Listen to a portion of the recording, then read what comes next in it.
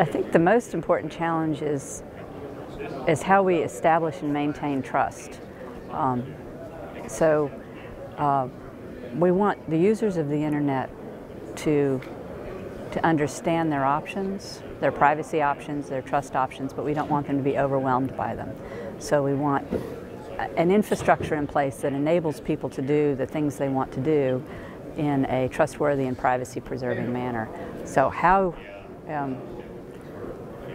we do that has still, there's a lot of work, a lot of research going on in that, and so I think it's still evolving as to what it would mean. I think we're pretty good at building pipes and building faster pipes and providing people access.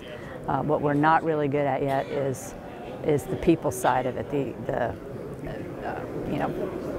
looking at the needs of a global internet, what people in the U.S. do versus, say, what people in Africa do, how they're getting access to it. In Africa and India and places like that, their primary mode of getting access to the internet is their cell phone.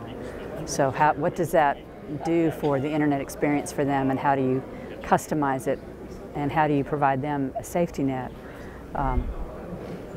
without limiting what people do? So you want permissionless, you want to be able to innovate. You don't want to slow down the pace of innovation, but you do want a certain safety structure there, or a trust structure there.